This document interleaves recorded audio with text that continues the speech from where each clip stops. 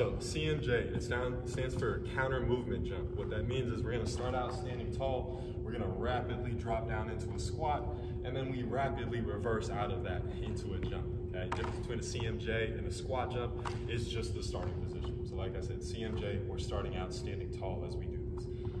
I like to do this with my arms, so I start with my arms up, and then I drop down, bring my arms behind me, and then I swing back up. You can also do this with your hands on your hips. That would be called an akimbo.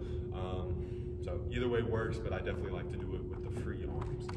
When you jump, obviously try to put a lot of force into the ground, and then extend throughout your entire lower body, ankles, knees, and hips.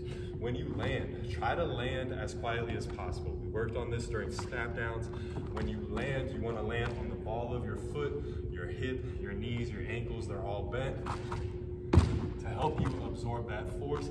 But if you think land quietly, generally that gets you into this low position, and that helps you, in turn, landing quietly helps you efficiently absorb and dissipate those impact forces. All right, so that's how you do the CMJ.